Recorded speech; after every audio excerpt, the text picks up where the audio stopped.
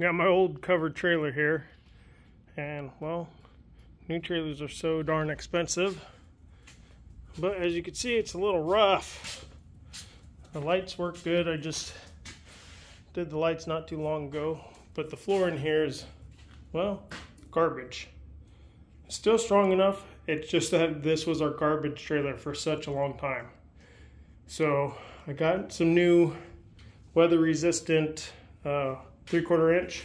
I think when I did this the first time I only used 1/2 inch. So I'm going to go ahead and try to push it back a little bit, have the bikes back a little bit and have all the gear up front, and then put a shelf in right there. I welded one spot in long time ago, probably up on the walls. I'll go ahead and put some eye bolts so I could hook, you know, the hook side of the tie down, just to make it easier to tie stuff down.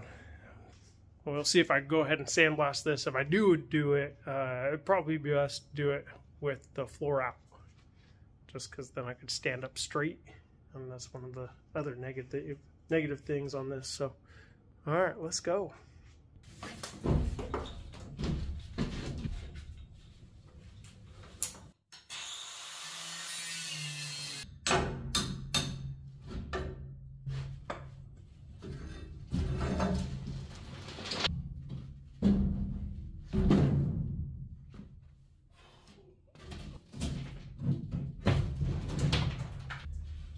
Friends, hey, glad they're not in there.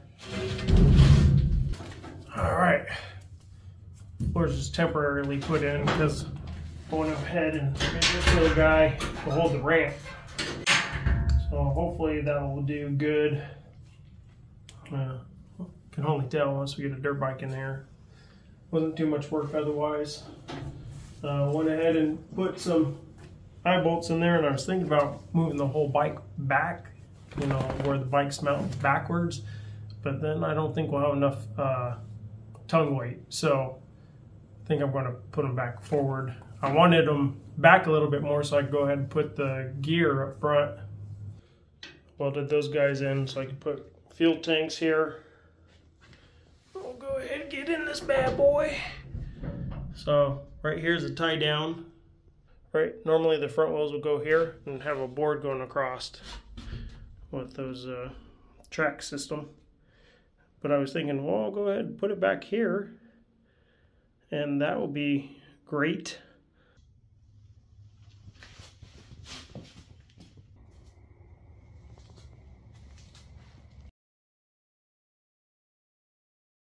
Paint day, baby!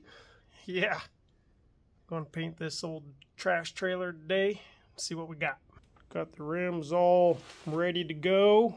Spare tire included. Got to hang up these bad boys. Got it all prepped. It's not perfect, but you know, it's just a trailer. Back all taped off. Wow. Boom.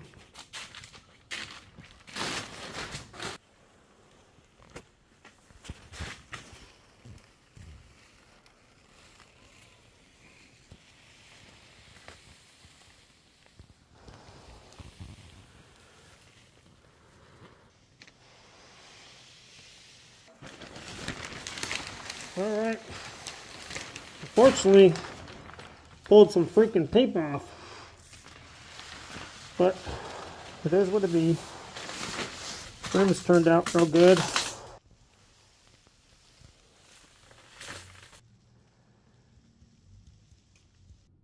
We finally got the trailer probably 98% done. I still have a couple things to do, like some seam sealer and stuff up top, some caulking. Anyway, this is what we got inside. I need to grab a bungee cord for this guy, 18-inch bungee cord those in. Got us a little bit of tool stuff. Other magnetic holders. There's a lock, just chills right here. This tie down is to basically strap the door open when it's windy, or just to make sure it's not flying all over the place. Got a little hook down there I welded in, strap it there. Let's go inside. Let's see what we got. It's short, but that's okay. Just went with these little magnetic Doomahoo flashlights there, and they're okay. The magnet's not very strong, so that's pretty crappy, but these magnets are pretty good. Should be able to put a gear on there for each rider. Mounted up the spare tire on E-Track system. Planned it just barely to throw the toolbox under there. Got our chair set up here. Boots and helmets could go up there, and obviously there's plenty of room down here for riding bag. So all in all, I think it turned out pretty fabulous. I'm sure you probably noticed, but the bikes will be a little bit further back. I'll let you know how the tongue weight is affected by that.